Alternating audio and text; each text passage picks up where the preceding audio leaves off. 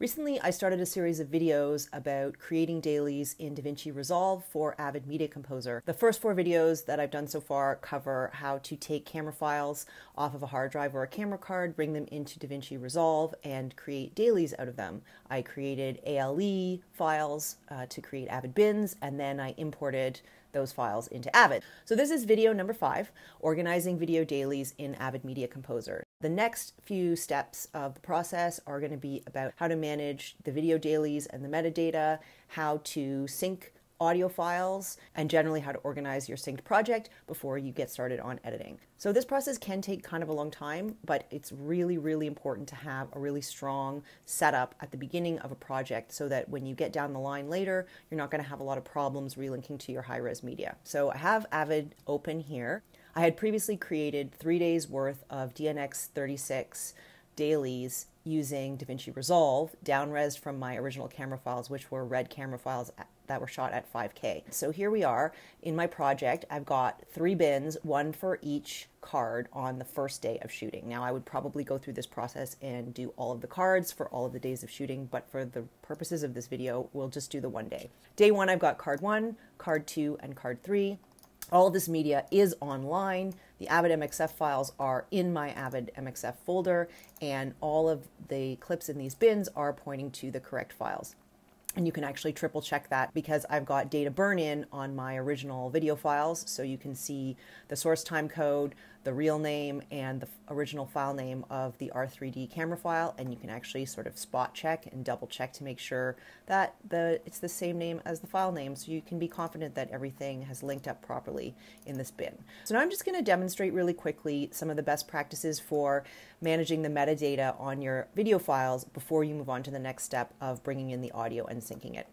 So I have this custom layout here for my bin that I've created that you can just see some really basic information about the clips. We have obviously the clip name.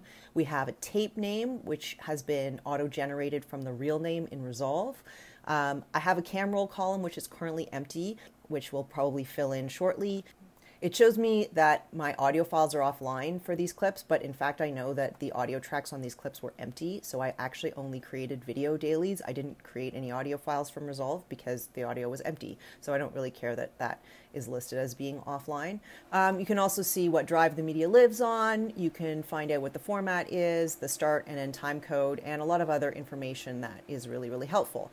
If I scroll across, I also have some other columns that I think are going to be useful. In the case of video, I have a column for production day. There's a column for shoot date, which has actually been auto-populated by Resolve, but it looks like it's not at all right. I'm seeing something that says it was from 2001, which I know isn't right because this is from a film I worked on a couple of years ago.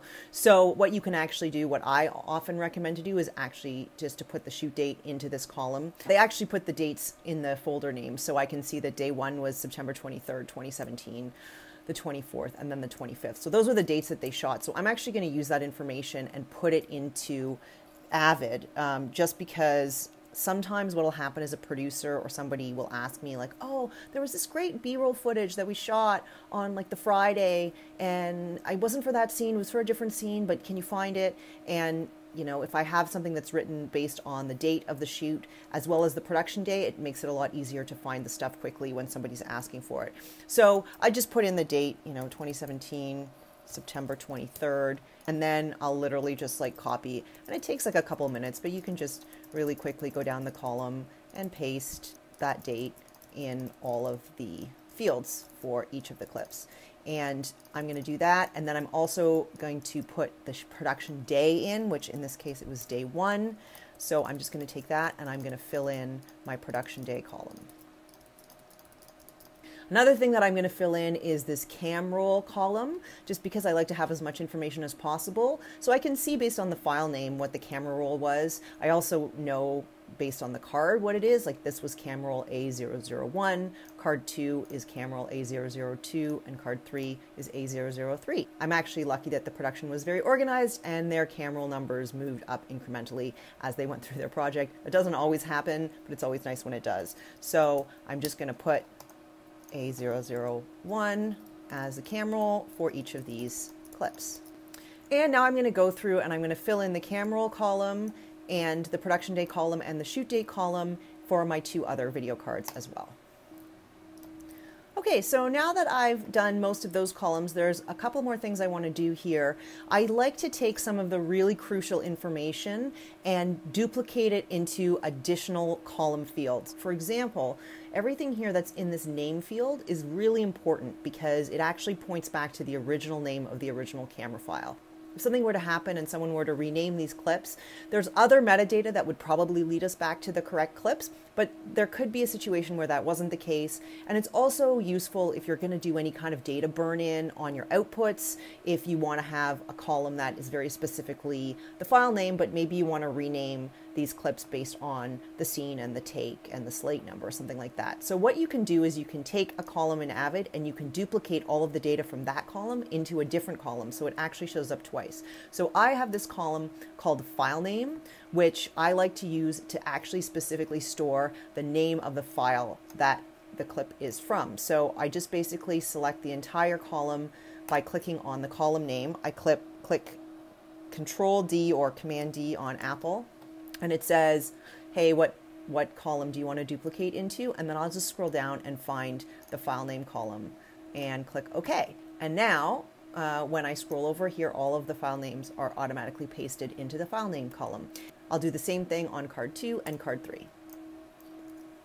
Okay, so now I've done that. I mean, there's a lot more metadata that you can choose to put in, and if you're an assistant working for an editor, some of the things you could always think about is you could think about putting in your actual scene and take numbers into your metadata for each of these clips as well. When I'm working on my own, I don't worry about that because I actually just usually rename the clips with that information. But sometimes you'll find a Dailies technician at a post house will be really, really great and really organized and put all of that information in. So there's a number of different things that you could do or ways that you could organize it, but this is as much as I feel is necessary for me most of the time doing my dailies. So now I have a bin for each of my cards, and these are all video files, but none of these video files have any audio in them, and that's because the production filmed double system audio, meaning they had a sound recordist on set and they recorded all the audio separately into separate files. So what I'm going to do in my next video is I'm going to show the process of importing the audio that's associated with these clips and how to get ready to sync that audio in Avid to create new clips that have audio and video joined together based on the time code. So that's coming up next.